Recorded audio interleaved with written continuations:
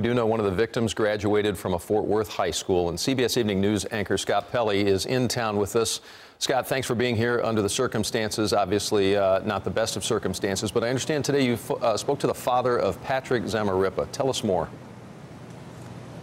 Well, that's right. He was kind enough to speak with us. His name is Rick Zamarripa. He lives just north of Fort Worth. We went by his home today.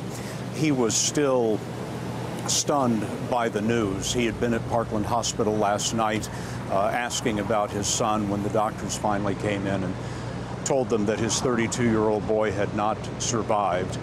His son, Patrick, had been in the U.S. Navy, had served multiple tours in Iraq. His father told us that he was very worried about him at that point, but wasn't worried when he became a police officer here in Dallas. He said that he wanted to be a police officer because he liked helping people. He really enjoyed the work, and told his father several times that working in the Dallas police was just his greatest ambition. He'd even turned down offers to work at federal law enforcement agencies because he was enjoying his work with the Dallas police so much. When I saw that happen on TV, I felt something. I knew something had happened. You know, I had that gut feeling. And when you get those gut feelings, you're normally about right. And so after that is when they finally told us, and he's gone.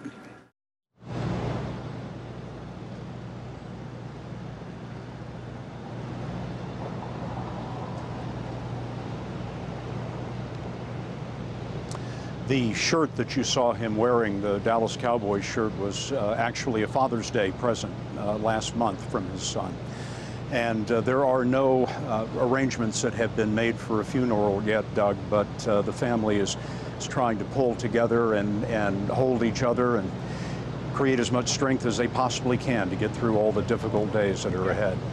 And we know there's a lot of departments coming together, Scott, and this band of blue will come together to support that family as well. Scott Pelley, live downtown Dallas with the broadcast on the road tonight here in North Texas for all the wrong reasons, unfortunately. But Scott, thank you for being here with the crew.